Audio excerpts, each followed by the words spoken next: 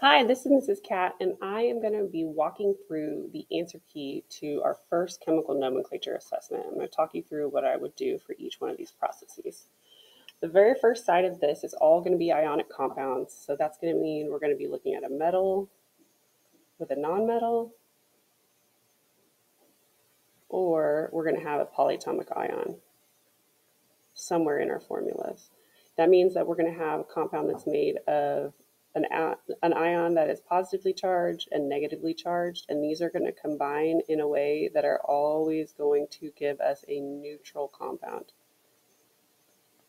Okay, so I'm going to use my blue periodic table to help me out here and look at my charges of my ions. I'm going to see that silver is going to be +1, because it's always +1. Bromide is in group 17, so it's going to be a -1. So one of each of those is going to go together to make a neutral compound, so AgBr. Vanadium 4 carbonate. I know that vanadium is going to have a +4 charge because of my Roman numeral.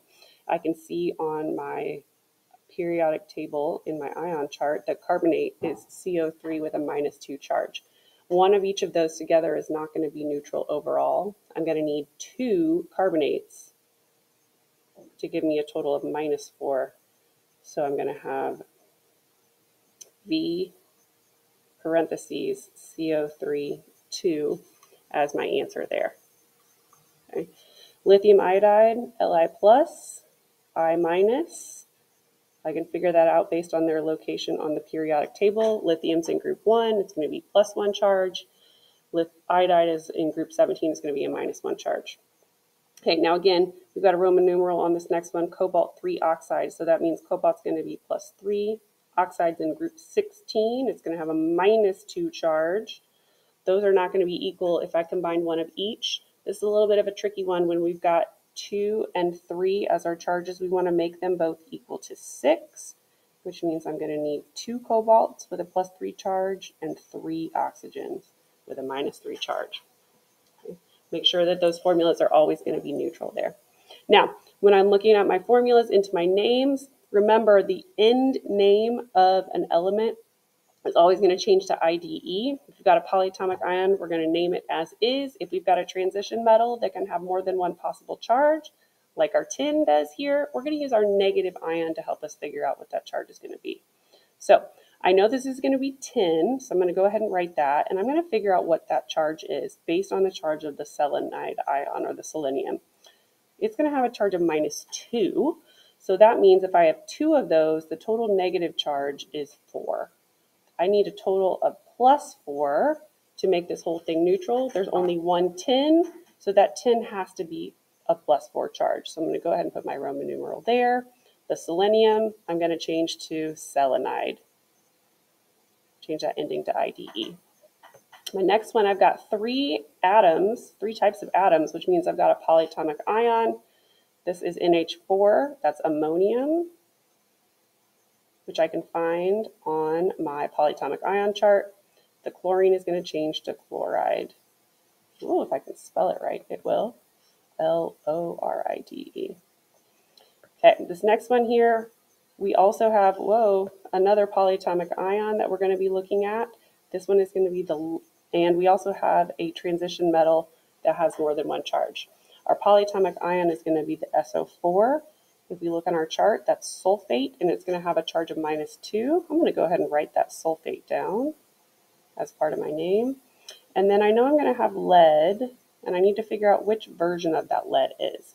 If I have 2 sulfates, I'm going to have a total of -4 charge, which means my lead has to be +4 in order to make that one neutral overall. Similar situation on this last one. We've got another one with a polyatomic ion and a transition metal. So I know that Fe is going to be iron. Maybe I can get this to right. And then I know that NO3 is nitrate, and I know that by looking at my chart of polyatomic ions. I can also see that this is going to have a -1 charge. So if there's 2 of those, that's -2 altogether, which means to make this neutral, that 1 iron has to be +2. The second section of this side of our assessment looks at incorrectly written ionic formulas. So we're going to correct these. These are all incorrect because they are not neutral as they are written. So what I want to do is start out by finding what the ion charges of each of these should be. Barium is going to be +2. Fluorine is going to be -1. So that's my issue right there. Okay, I don't need 2 bariums, I need 2 fluorines. So if I have 1 barium +2, I need 2 F minuses to make that neutral overall. Okay, similar situation here. I've got aluminum, that's going to be 3+, but then I have this polyatomic ion, which is Cn-, that's cyanide. It's got a charge of -1. So the trouble here is not that we have the wrong numbers. The trouble here is that we're missing parentheses, because what we want is 3 cyanide ions. We don't want 3 nitrogen atoms. Okay. And then we've got, to round us out, another polyatomic ion, that NH4+, that's the ammonium, +1. And then the sulfur is -2, which means we need 2 ammonium ions. That's going to be NH4 in parentheses with a 2, and then the S to make that one balanced out. All right, number 3 on this side, we're going to look at the ions, a particle diagram, name and formula for tin chloride. Now, tin has 2 different forms. Tin can be tin +2 or tin +4. So I'm going to start out with writing my ions. Whoops, that one needs to be +4. Those are our 2 different versions of tin. And then our chlorine is going to be, our chloride is going to be a Cl-. Okay. Now, I'm going to do this kind of out of order. I'm going to go ahead and write my chemical formula and my name before I do my particle diagram, number of atoms and number of ions.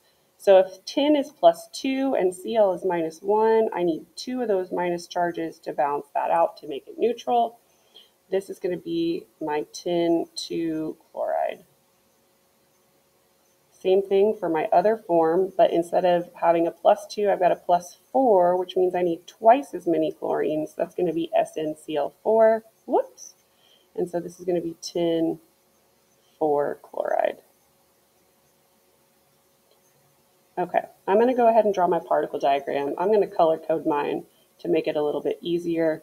Let's see here. Let's do maybe blue for our tin. I'm going to need 1 of each of those, and then they're going to have different charges. This one's going to be +2. This one's going to be +4. And then maybe I'll do green for my negative charges. Now remember, positive and negatives attract, so we want them to be on opposite sides because like charges repel. Maybe I go something like this: 1, 2, 3, 4 negatives on my tin 4 chloride. Now, when we're counting up the number of ions, the number of atoms, we want to look at different things. Number of ions is going to be the number of charged particles.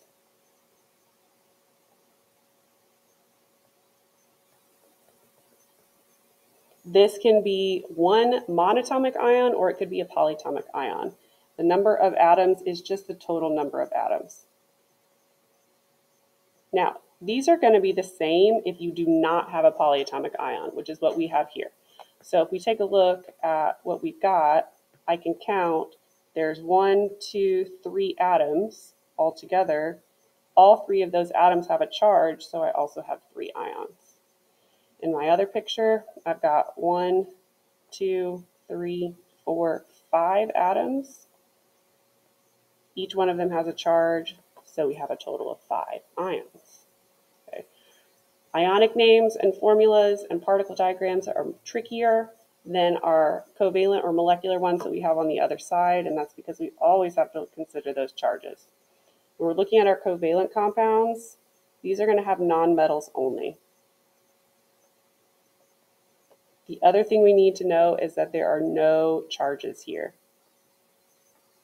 You should see this because if you try to use charges, you're going to see that they're all going to be negative. That's why we use our prefixes when we name and write these formulas. So going from name to formula is really easy.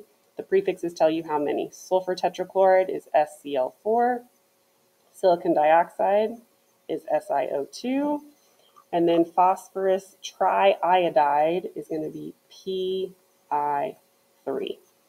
We're going the opposite direction. Our prefixes tell us in our names how many we had in our formula. The only exception for this is if you have one atom at the beginning of your compound. We do not use mono at the beginning. So into F4, this is going to be dinitrogen. 4 is tetra. So this is going to be tetrafluoride. Same rules apply as we have with ionics. If the element name is at the end, you're going to change the ending to IDE. O2F2 is going to be dioxygen, difluoride. And then finally of these, we've got ClF3. This is going to be chlorine, trifluoride.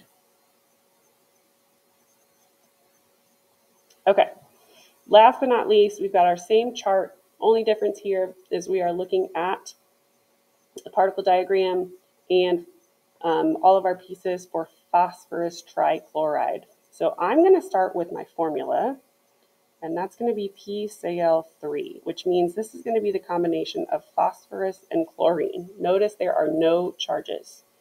I'm going to go ahead and do my particle diagram. Let's see here. Maybe we'll do this color for phosphorus, and then maybe this color. Whoops, I don't want that. Try again. Maybe this color for chlorine, maybe 1, 2, 3. I don't really care how these are attached as much, but I do care that they don't have any charges. So we're going to have Cl, Cl, Cl. This gives us a total of 4 atoms, but none of these have charges, so we don't have any ions. You will never have any ions in a molecular or a covalent formula. So that's a rundown of how I would do everything on our nomenclature quiz number 1. Please make sure that if you have any additional questions, you reach out to me or to your teacher, and good luck on your next rounds.